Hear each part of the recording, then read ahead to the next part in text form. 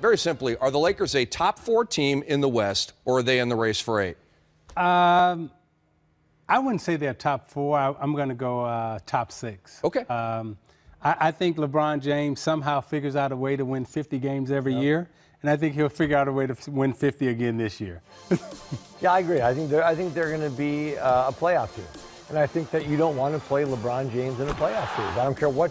I don't care if you're the #1 seed or the #2 seed or 3.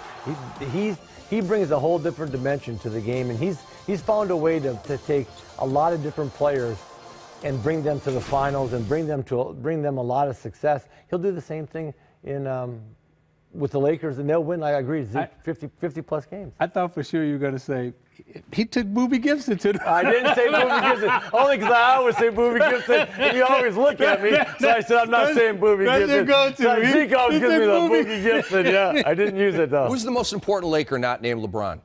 I am going to say Ingram. I think if he has a breakout season scoring-wise, I think he can be that guy for them.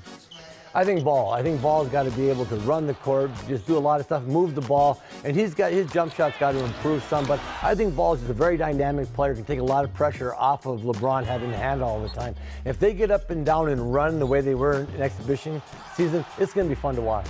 Quickly, does LeBron play center this year for the Lakers? I think he likes to talk about playing center. He could have played center in the East. Yeah. But in the West, he can't mess with the Joker, okay?